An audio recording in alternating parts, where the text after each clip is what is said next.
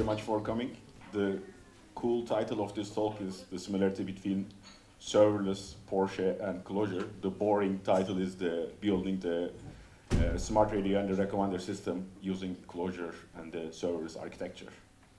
So in this talk, I'm going to talk about the challenge, the business domain that we are in, soft introduction, very quick introduction to the projects, and then talk about the technical architecture, where Amazon shines actually, and dive a bit into the serverless architecture, and then lessons learned and what is in the future. In this talk, we are not definitely going to talk about MongoDB, object-oriented programming, Microsoft, Oracle, all the things. Thank you. The goal of mine is for you to try tomorrow running a Lambda function, and then after that to write a step function to be able to just complete very simple task. And at the end of the day, if you want to have availability from the outside world, maybe you will connect it to the API gateway to see the whole flow working. Before we begin, FD.nl, it's where the projects are done. It's the company that I've been working for. It's called the Financieel Dagblad. It's the Financial Times of the Netherlands. They don't have any relationship directly. FD also owns the BNR radio. And then the two projects that I am talking about today one is the smart radio. The other one is the smart journalism. So smart radio is about the live radio, and then how we basically present the live video back to the users using a mobile application. And the journalism is about recommendations. We started as 3 data scientists, myself as a data engineer, a product owner and a business owner. Now we are actually around 5 data scientists and 4 interns working for us. We are a special group within the FD. We are funded by Google, D&I projects, Digital News Initiative. So Google had this big fine, and they want to, kind of go back to the community and work out with the publishers. So they created this nice fund. They have been recently did the round 6, and it's ongoing. So if you have really nice ideas about the news and the digitalization, apply that. Whoever we talk with, our customers, they keep on saying the same thing.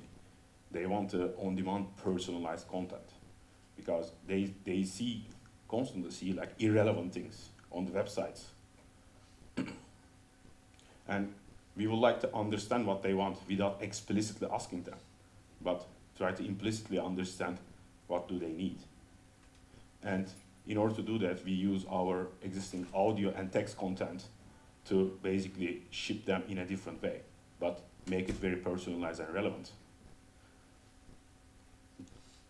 The biggest challenge, I think, not only for the customers, but for ourselves as programmers or developers, that we are so easily distracted. Like, there are always new features that are coming through the business. There are always problems that we have to deal with, infrastructure problems or coding problems that we are even in ourselves is distracted all the time. And we don't want to work on the infrastructure all the time. We want to actually focus on building the functionality of the business. So our idea was to use as many as managed services of AWS and try to focus on the features, and at the same time be cost effective and make a transparent system. Also, since we have quite a bit of a large community on the website and also the BNR application, we have to easily scale up and down. So this was quite a bit also problematic, as you can imagine.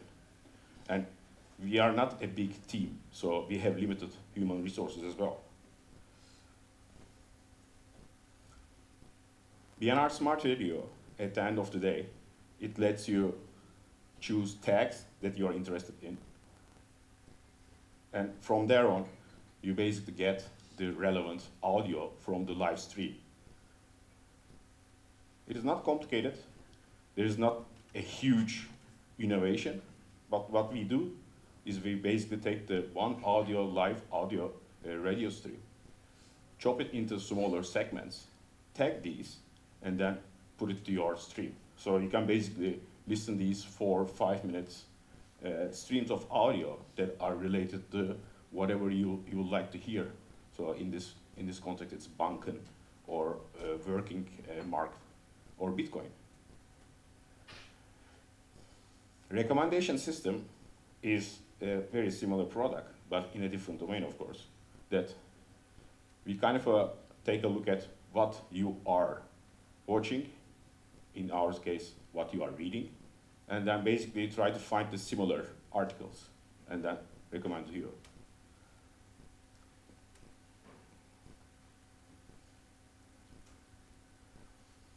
Before I started this project, I've been working on Clojure, with Clojure, around 5 years. So mainly, most of this work is done in the distributed systems. I have even coded myself some system that handled 10,000 requests per second. So this was quite a bit eye-opener for me to be able to handle these many requests in Clojure, because, I mean, there are a lot of things that people saying, hey, you know, it's not as fast as Java, it's not as fast as Go. Well, if you can handle these amount of requests and more, what do you need more? Like, are you talking about really 1 nanosecond? Do we really need that fast? I don't think so. We don't need it all the time. And Clojure is really good with the parallelism as well. And when you look at the simplicity of what we are having an input and an output, Clojure shines. And it is very good with talking all the other systems. So before I get into this project, once I started to talk with during the interview what the project required, I did see Clojure is a perfect fit. So I did able to convince the business owners that, okay, if I'm going to work on this project, I'm going to write this in Clojure, because otherwise I'm not going to be part of it. And that was a good agreement at the beginning, because we started from there on. And the nice thing is, of course, this was a greenfield project. And the evolution of the project did not happen from the first day. So it happened throughout the time. I mean, my intention wasn't build the greatest Lambda architecture or serverless architecture. My idea was to start with the Clojure and see what happens. And throughout the time, we did able to see the nice combination of Lambda and serverless architecture in our project. So as I mentioned, we take the one audio of the live radio, we remove the advertisements out of the audio, and then we basically tag all these pieces and ship them back to the customers. The technologies that we use, I think if you are in the Amazon, you are also using most of these technologies like S3, RDS, API gateway is a new one for me as well. Step functions, Lambda functions, Kinesis or Kafka, depends on what you want. CloudFormation was also a very good point for us, because it led the infrastructure automation as much as possible. And we even use elastic transcoding to transcode our audio from WAV to MP3s. And in order to ship our Docker containers, we use the Elastic Container Service in AWS. In a nutshell, Smart Radio, we have mobile clients here. They send their request to us. It's basically a list of tags that they are interested in. We handle the request, we take a look at our database, and then we find the related audio fragments and send the customers back. That's it. And our workflow, in theory, that we take the WAV and then convert it to the MP3, it's called transcoding. Then we take this audio and then convert into text, so it's transcribing. Transcribing is done via a third party. So we don't have a control on this process, we just wait for an answer. And then we find the segments, we predict their tags, what is this text is about, and then store these tags in the database, in RDS. But in practice, of course, we have more complication, because we don't know exactly when transcoding is going to finish. Or the same with the transcription process. It takes around 15 minutes to transcribe an hour data. So we have to, our system needs to be working. But when you put these all into consideration, that it came to mind that when we are running our servers at this time, we are just wasting our time and resources because we don't need to do anything. But you don't want to probably start and stop your services every 15 minutes. So this created this nice notion of, okay, can we use a workflow system for us? And I think step function was a really nice solution to this problem.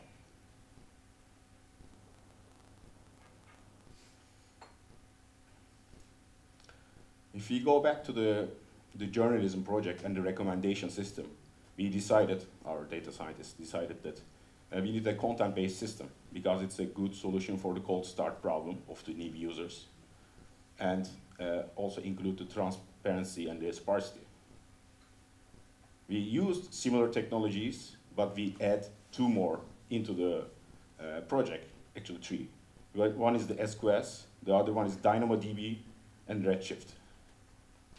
Before going further, let me ask you, how many of you ever use Lambda function in production? Can you raise your hands? Okay, maybe 15%. Step functions, how about step functions? Anybody here? 2, 3, okay. Well, we have a start, but we just need to, I think, try more as an industry to take a look at what is available in the solutions. I found this nice graphics to describe what the Lambda does, or what are the good points of Lambda. It integrates very well with the rest of the AWS work. It is quite easy to set up. There are a lot of programming languages. With the latest, I think, updates, you can almost use anything right now. You pay what you need. Like, if your system doesn't running, you are paying nothing. And that's the whole code that we needed to implement to integrate or to make a Clojure,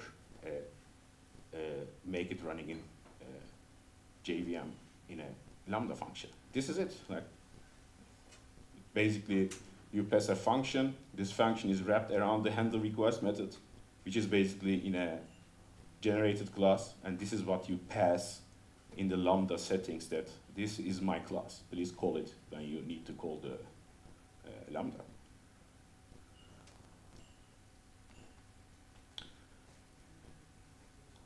The serverless, or it's also used functions as a service interchangeably, that I think paper use the updates. You can individually update Lambda functions.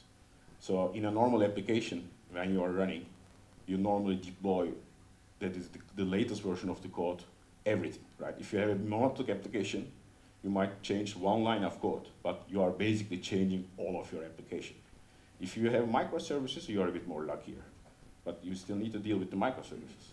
But when you look at the functions or the Lambda functions, you basically can change the minimum amount of code in your running system so that you have actually less dependency or less effect on the overall system. One of the nice benefits of using Lambda is that you can basically put in a VPC. You can set all the security groups individually. It's quite nice features, and also pick any language. Let's say you are running a Lambda function in Python and you realize it's not running as fast as you want. So you can basically swap your existing Lambda that is written in Python with a .NET or Go. That the caller will never have any idea what language you are using behind the scenes. But then you can basically swap whatever is running.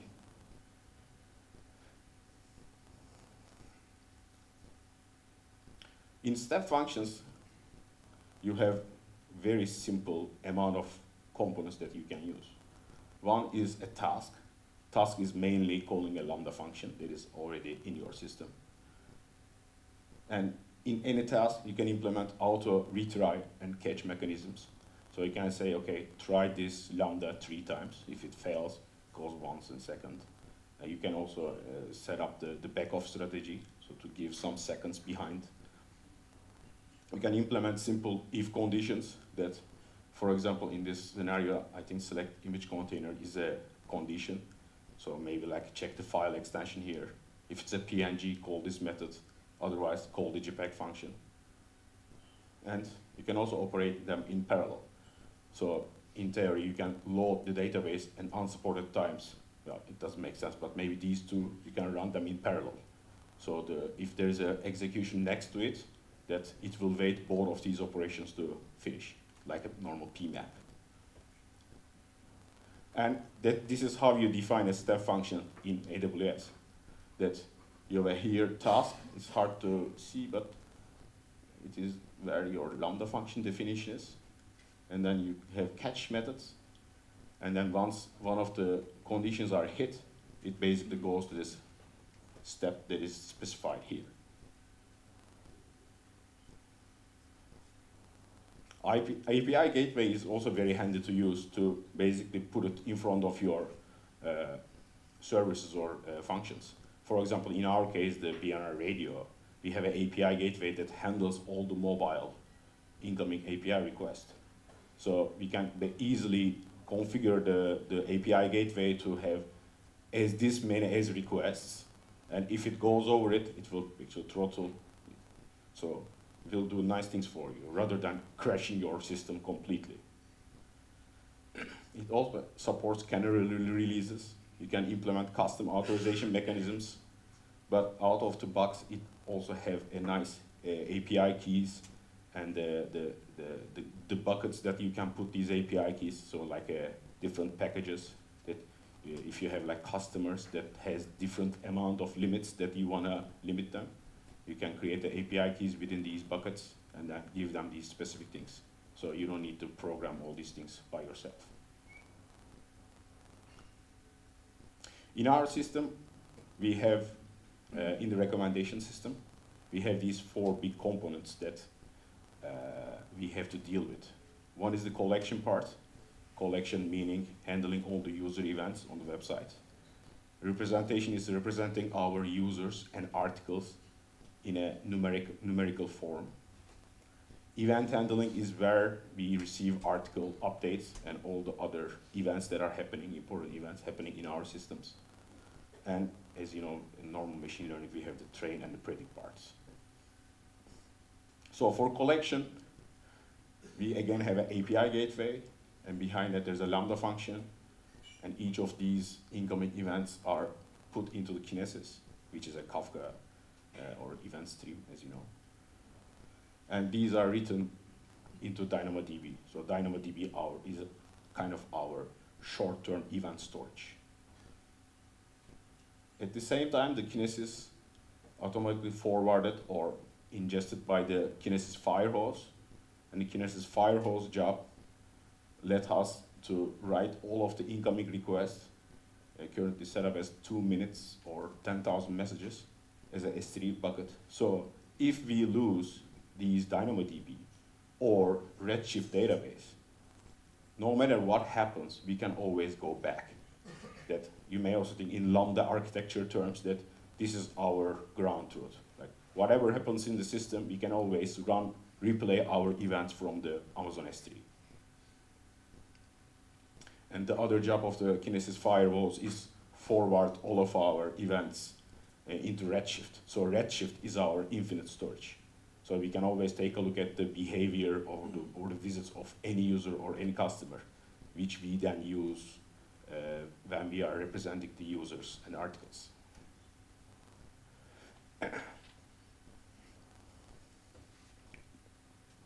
In order to represent users and articles, we needed to consume multiple machine learning systems to give them a representation. Content Monkey, it basically receives a text file and then do an analysis of it, such as tokenization, sentiment analysis, post tagging, semantic linking. All these informations are come together. Tagger also uses this information, the tag specific already existing tags in our system, so to match them. Entity linker, for example, if there is ABN Ambro text exists, or Google or Microsoft, we already have a database that contains all these entities, that we have a link that we know for a fact that this is the related item, or if it's an apple as a fruit or apple as a company, so that we can figure out all the differences. The other part is the feature extraction. So feature extraction uses these representations and give us back the numerical form.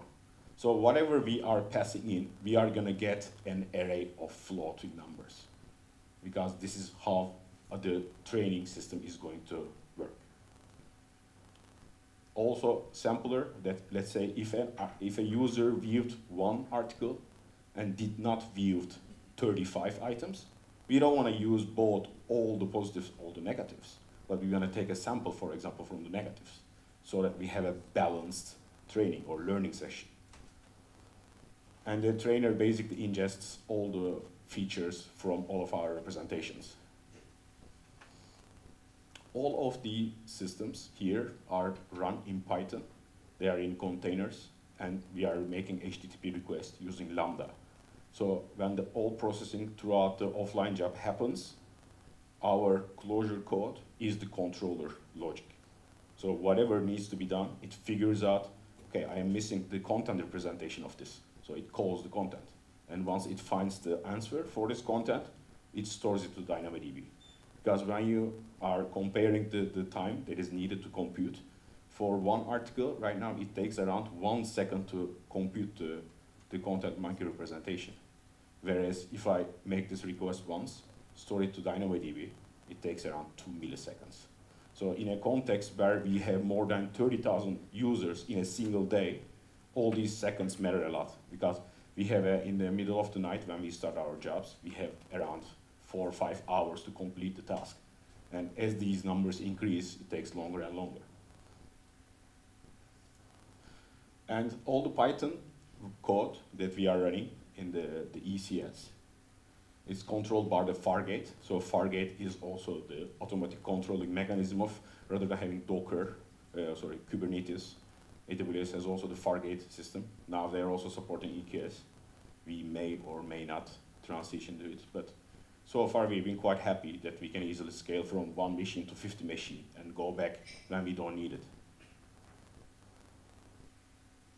Another flaw that we have to deal with is that whenever an article is updated, we have to recompute all the representation of this article.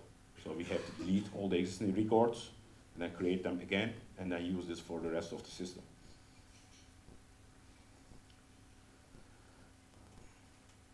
When we started the project, that initial idea was that, okay, we have like a lot of data, a lot of visitors that we need to deal with. And before installing Hadoop, I had this idea that, okay, we are writing code in Clojure. And what we need to do is we need to read the text files that all of the events are happening. And we need to group them by the user and then filter them out. Do we really need Hadoop? That was the first question. Then the second question was, like, do we have actually that much data? Can I store this data in my laptop? If the answer is yes, then I probably don't need Hadoop.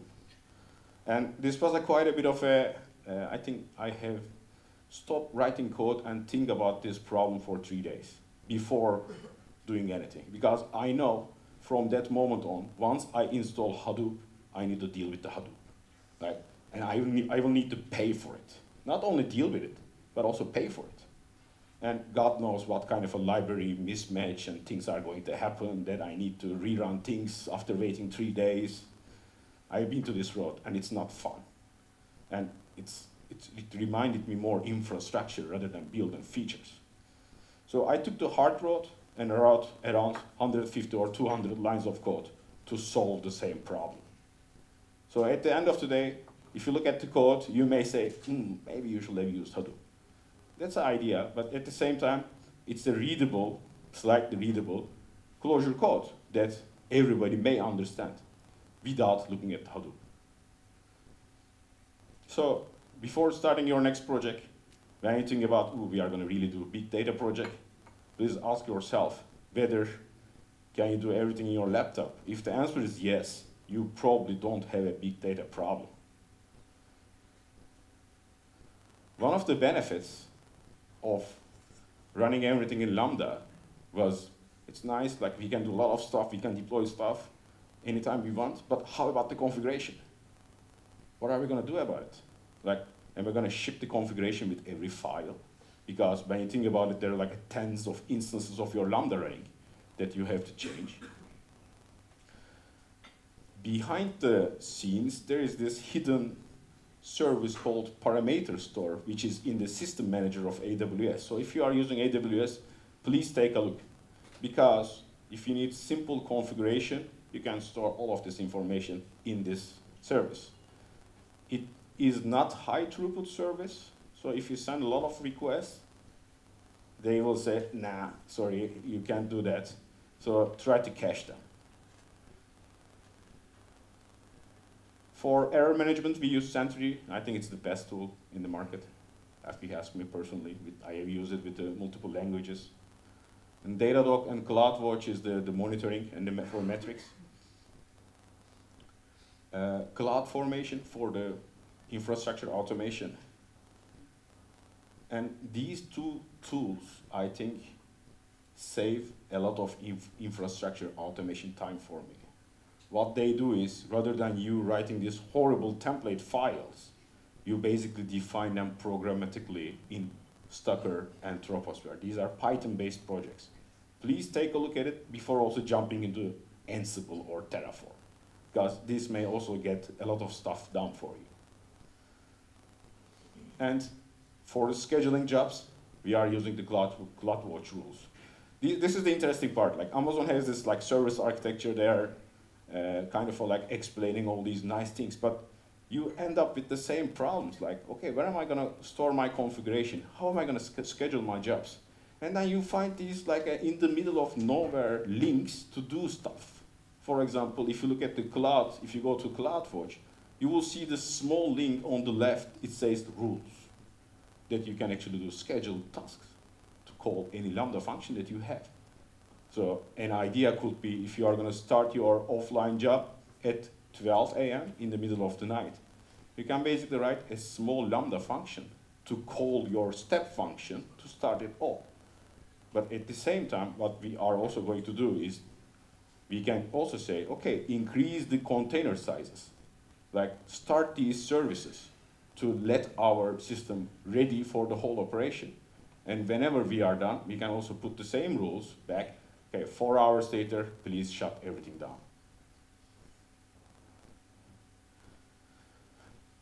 If you look at our offline operation in the recommendation service, that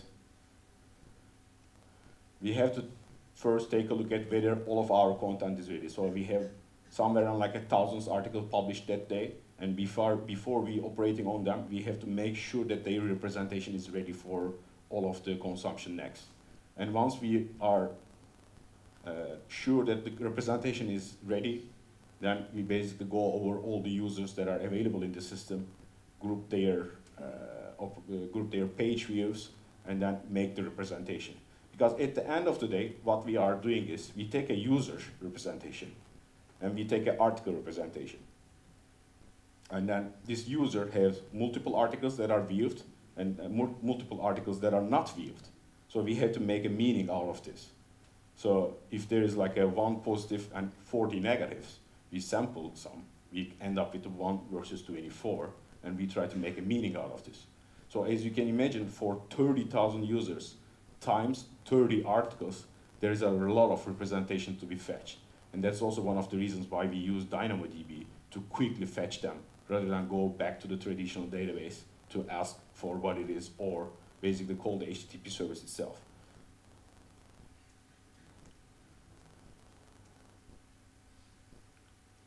All right, well, this story is not about Clojure, slightly. So I have spoken earlier about this.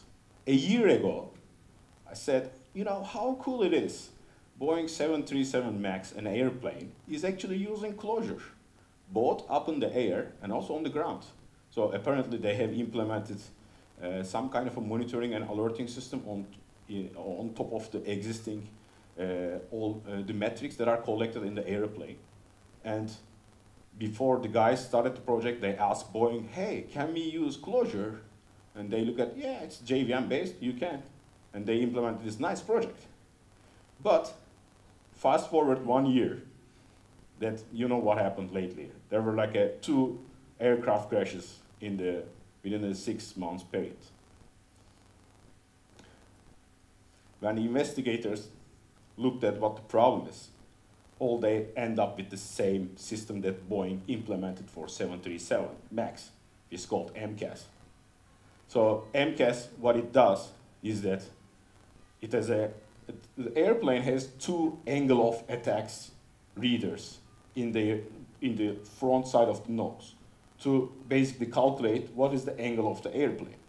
And then it basically uses this information to rather help the pilot to remove the plane out of a stall. So this is the whole idea. They wrote all the software, which is really nice.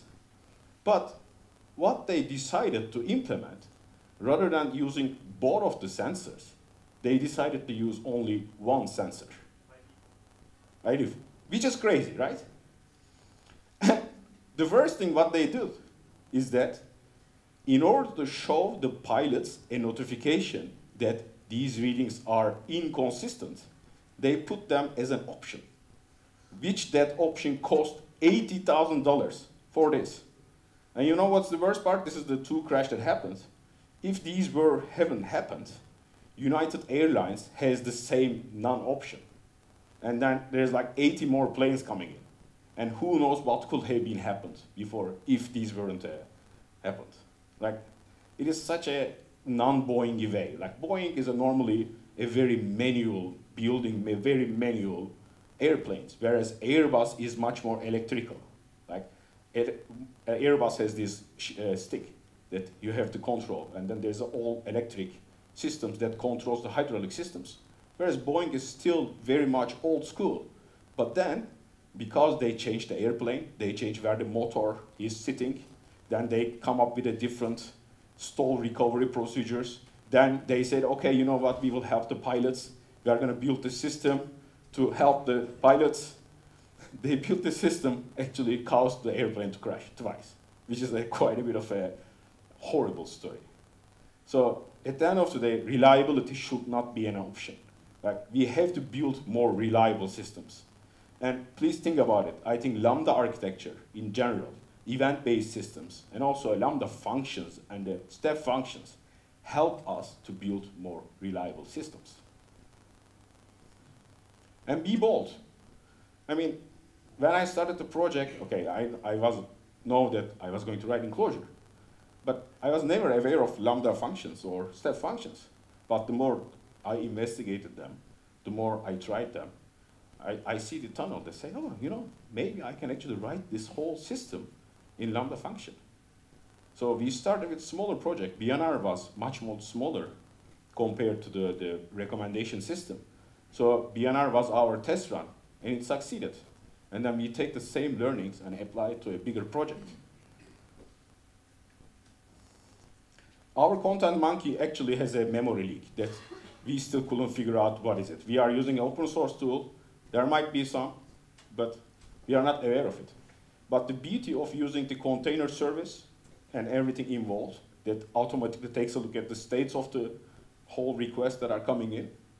If there is enough room, it will not start a new service. But if that's the case, it will start a new. So although one of our servers just running out of memory and the Docker stops the machine, we still be able to operate without knowing what's going on. Of course, we have to solve the memory leak, but still, I think this is a good reliability option that we have in the whole architecture. Try to aim for smaller functions. The smaller you can write these functions, the easier to put them in the Lambda functions. But it's also, at the same time, it's easier to update this running code. We had this in Python side. We were writing a more monolithic application, but then on the way, we decided to chop them in a smaller and smaller and smaller pieces, because it's the same idea with the Lambda functions. You chop your functionality into smaller and smaller pieces. We did exactly the same. At some point, the feature extractor is running with 50 instances of some, in total, 100 gigabyte of RAM. whereas the sampler is only running with a single instance. And then we can individually change the code of these. Constraints are good. We started the project with not enough manpower, no DevOps guy. I was the only guy that I needed to do the project. So although I may do some shortcuts, I also needed to think more and more to how to operate a business in this sense, in these services, in the software. Otherwise, I mean, if a services needs all the time some maintenance, then I'm not going to be able to write functionality. I'm going to deal with the infrastructure. So for example, the tagger model that we started with, it was initially 22 gigabytes. And I said, it's impossible to put in a container. It's impossible to run it in a Lambda function. So can we work on this?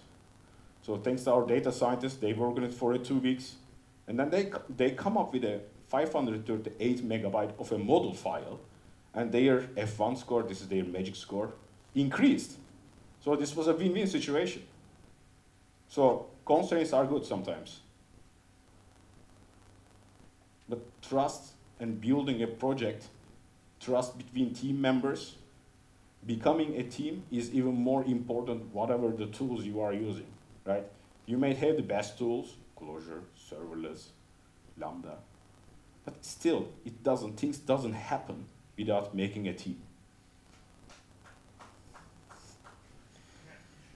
Writing RFCs, request for comment or change, I think it's a game changer, and we don't write enough.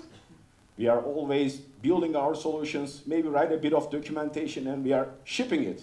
But you cannot go back. You don't know how did you make up your mind.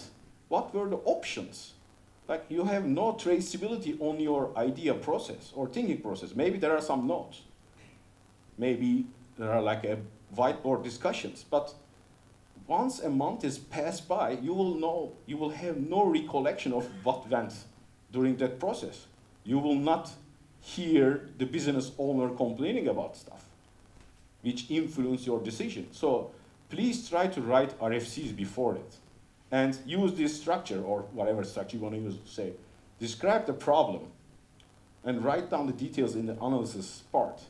And write the options of your solutions. Because if you have only one option, I don't think you understand the problem very well.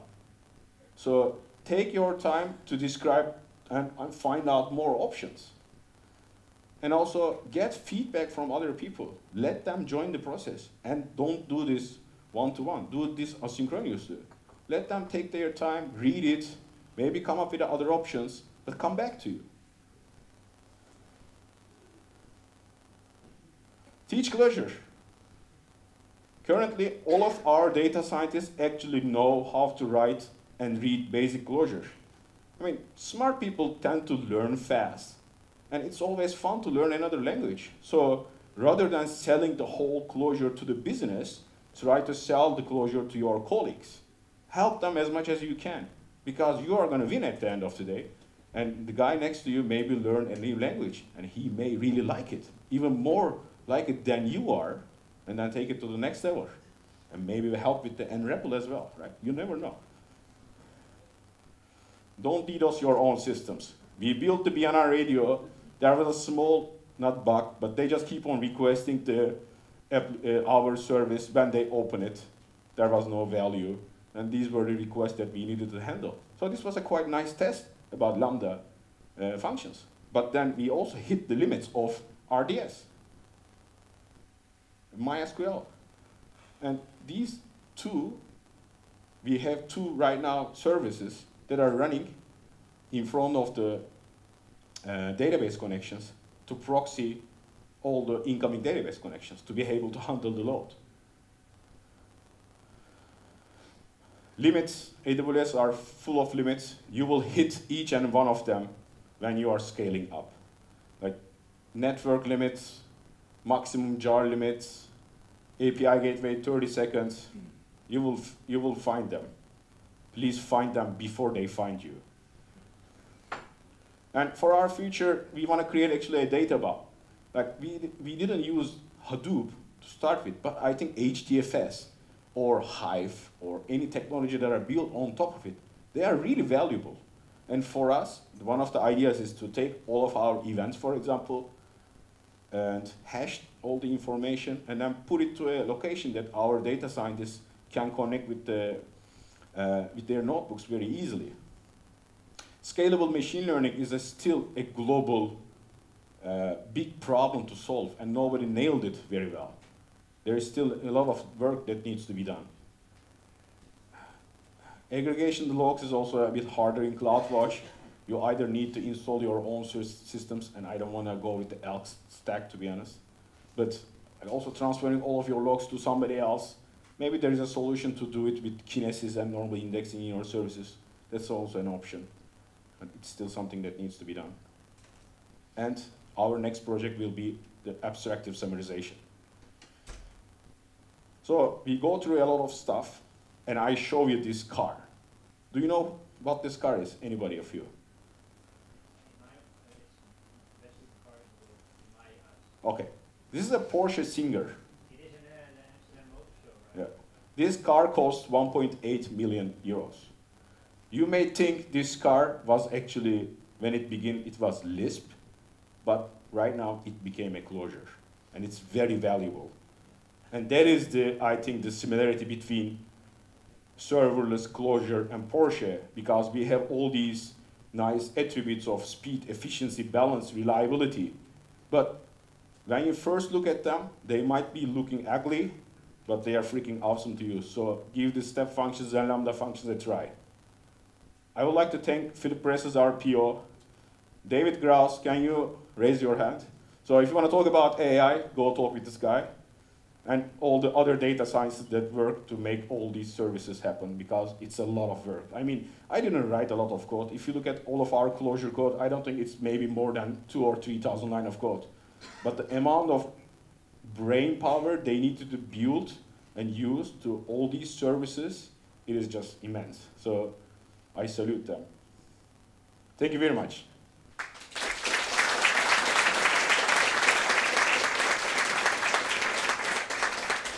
Thank you. I think we have time for maybe one question. Sure. You talked about configuration a little bit. Can you give some recommendation about if you use all these AWS services? It is very easy to use the graphical user interface to configure things. Then, then there's configuration everywhere. Yeah. Everywhere. Yeah. How do you cope with this setting? How do you cope with this settings problem, complexity problem? Yeah. So he asked about all the settings and all the linkage, for example, between the services. So since we use we use load balancers on every machine learning solutions. So machines can change behind the scenes, but the load balancer URL is always the same. All we need to do is put this URL to the configuration part. And for the rest of it, of course, it's about restarting your Lambda, for example. If you don't have an auto reload configuration function inside your code, then you need to restart your Lambda function. So what we do, basically ship a new version of the jar, or just say this is updated. The Lambda will be redeployed with the latest configuration available. But you can basically also implement a reloading function in your code to say, you can put an event to a Kinesis, for example, read that event, and whenever that event happens, go read the configuration again. So you can build a system that dynamically updates its configuration. And the rest of it, it's basically store everything in JSON and then read the JSON, because it's a string value you can store. And also one addition thing, you can also use the encryption version of the parameter store as well. So you can store your database credentials that are encrypted behind the scenes, which is a quite nice addition. Great. One more question? So thank you. When I look at the graph with the step functions, to me, semantically, it looks equivalent to flow control with the goto statements. Mm-hmm. And then this raises the question, if you put too much logic across step functions, isn't there a risk that you're inflicting extra complexity on yourself because you don't have expressive flow control? That's correct, but I mean, if you don't have the same logic here, you will have the same exact logic in your code. which yes, is but in my code maybe I could use if statements or for loops or no, that's something correct. more That's expressive. you are completely right on this. This is kind of the limiting factor, right? You basically implement your logic right now here, and you cannot see that logic in your code. But I think that's where the tests can be involved. That basically link all these functionality together. And at the end of the day, I think it's about a feeling as well, right? What you can do is you can actually call step functions from other step functions. So separate the logic.